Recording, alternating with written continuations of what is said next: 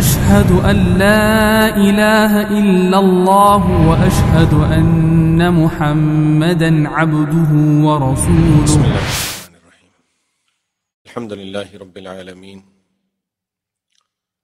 والصلاة والسلام على أشرف الأنبياء والمرسلين،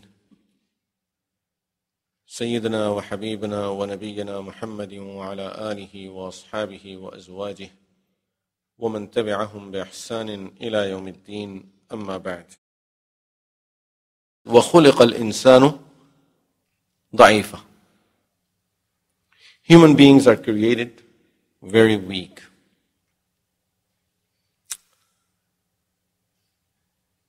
The topic could be very, very long. As this statement, if you take it in today's educational system, it just goes totally against, just the opposite direction of what the whole educational system is all about. Why? Because our system today is telling us that when you teach children, make them feel confident of themselves. That I'm very confident I can do this, I can do this, I can do this. And of course, we know that is important. If you tell a child you can't do it, you're really destroying that child's abilities, which happens a lot in our system for some reason. That when someone doesn't learn something, doesn't study properly, you tell the child that you can't learn. It's just out of anger, but you destroyed that child's moral support that he was hoping to get from a teacher. In fact, now the child may start feeling that I really can't do it, although he has the ability, but you said it out of anger, and now you destroyed this child's life. As parents, as teachers, we should always avoid these type of statements that you can do nothing. You will never succeed. You can never learn. This is something that we need to always avoid it. In fact, many of us, regardless of our age, may be of the same belief about many things that we are able to do, but we think we can't do it. How do you know? So many people told me that I can't do it. People who told you, did they really measure your brain to tell you that you can't do it? Are they specialists in this field? They just said it. Why? Because you tried this, you tried this, you tried this, and you couldn't do it. So now, all of a sudden, someone says, no, you can't do it. And that's it. You took it as a belief in your life, I can't do it. We see a lot of people, especially in the field of hifz. A point comes when someone tells them, you can't do it, and then the child starts feeling, no, I can never memorize Quran. And in fact, same goes for adults. We took it that way for ourselves. For those of us who are not huffaz, and we only know few surahs. Now, a thought may come, let me memorize Surah Yasin. Oh, but it's too long. I can't do it. How about some other surahs? Surah Kahf, that's even longer. I can't do it. What told you that you cannot do it? Of course, to counter this, the educational system came up with the method of making children self-confident. But you know what happens now is when a person gets overconfident and starts feeling about everything, I can do everything. And now that is not limited to doing things within abilities, within limits, within boundaries. He wants to do anything and everything. And where does this child is going to use his abilities? he will start robbing people. Who said I can't do it? Overconfidence. Who said I can't do it? I can do it. And now he starts using these abilities in a wrong direction. Where to balance? How to balance? As I said, it's a very long topic. But we have to understand one thing here. There are a lot of things that when we experience them in our lives, with ourselves, with our children, with our neighbors, with our colleagues, with people in the world in general, we encounter problems dealing with certain situations. So now, in order for us to counter that, normally we go to the other direction. And we try to just jump totally on the other side of the fence. This is how our whole system in the world is at this time. See the values of the property. I'll just give a simple example. Values of the properties. A value, forget about a building, a land. What's the price of a land? Sometimes you see a small piece of land and they may be asking $1 million for it. What made that price, who set that price, $1 million? Sometimes we jack up the price in order to protect certain things. We want wealthy people to come here. Keep the poor people out of this. So now, $1 million just for a land, no one is going to afford it. And except a certain group of people will afford it. Accordingly, you get your taxes. So you charge the taxes based on $1 million. So you make your profit. A big boom in the prices all over the country. And not just, I'm not talking about this country, generally. Where does that come from? As many times you may hear the word from the economist, they say these are bubbles. And the day it will blow up, everything is going to fall apart. And it happened in many countries. People invested in some of the countries that were really making a lot.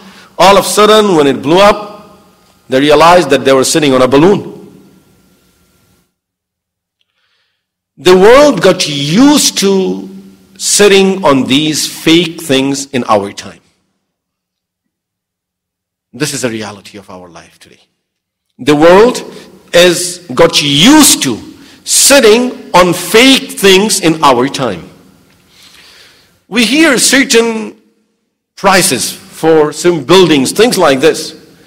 Those are some prices that for me and you, for people sitting over here, we never even heard those numbers in our life.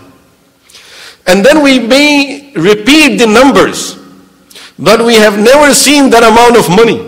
We don't even know how much space it would need to put that much money. And people who are buying it for that amount of money, they have never seen that amount of money.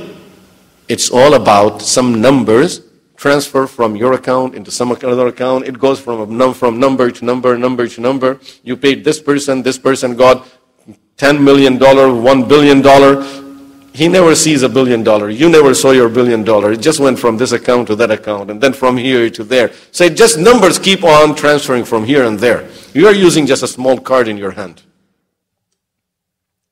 So the whole world, the system is being built on this today, that we are, in order to make up for what we are missing, in simple words, in order to make up for what we are missing, we try to bring some balloon and blow it up and then make it look like this is something big here. Whereas we all know people who put it there and people who are sitting there, they all know that this is all fake and it could just go at any time within seconds.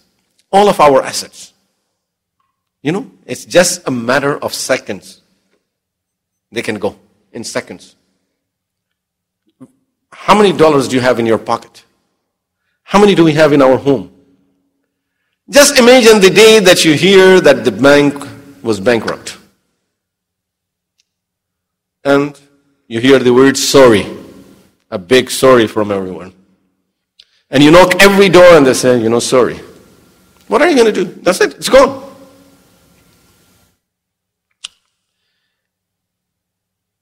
These are, of course, to fill the gap of the thing that we are missing. There is a lot of gap in our life.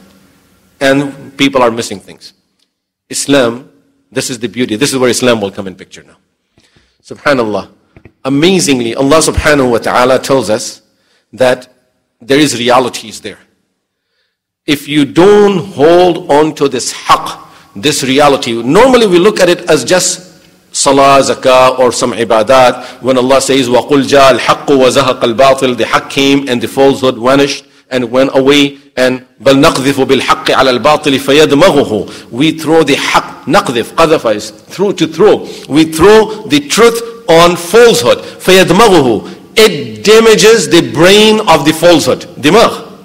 فَيَدْمَغُهُ. It destroys the brain of the falsehood. فَإِذَا هُوَ زَاهِقٌ. Because falsehood is bound to go away.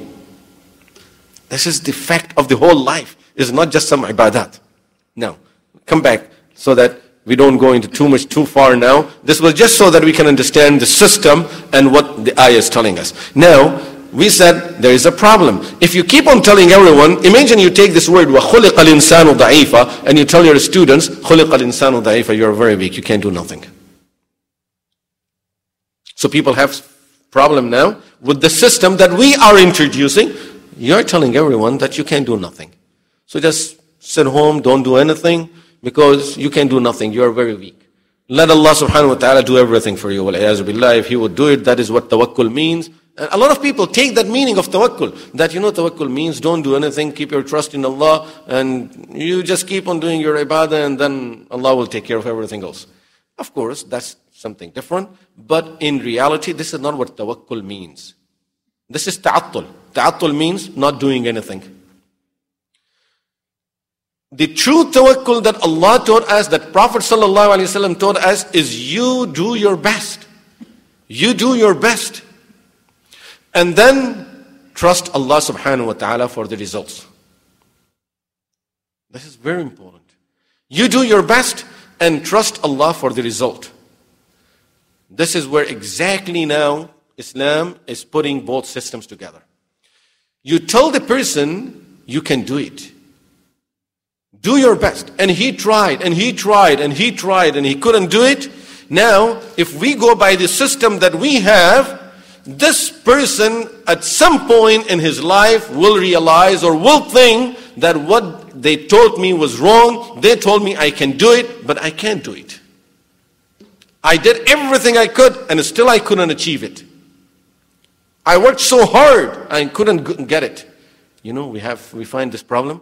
Allah points out this problem in Quran, in Bani Israel, when they said, Yadullahi maghlula, وَقَالَتِ الْيَهُودُ Yadullahi maghlula. We worked hard. We did everything we could. Allah is not giving. His hands are closed. So, when Allah subhanahu wa ta'ala is telling us, وَخُلِقَ الْإِنسَانُ ضَعِيفًا, what is it that He's telling us? He's telling us you need to understand your reality. You are weak. But now, take an example here, before we go further, to understand what Allah is telling us. You see a person standing by the roadside, and he would like to cross the road. There are a lot of cars going by, so now it's dangerous for this person to cross the road. Now the person is blind. So you tell him, don't cross the road, it's so difficult. Of course, he's stuck. If you tell him, go ahead, you can do it. This is what the system is telling us.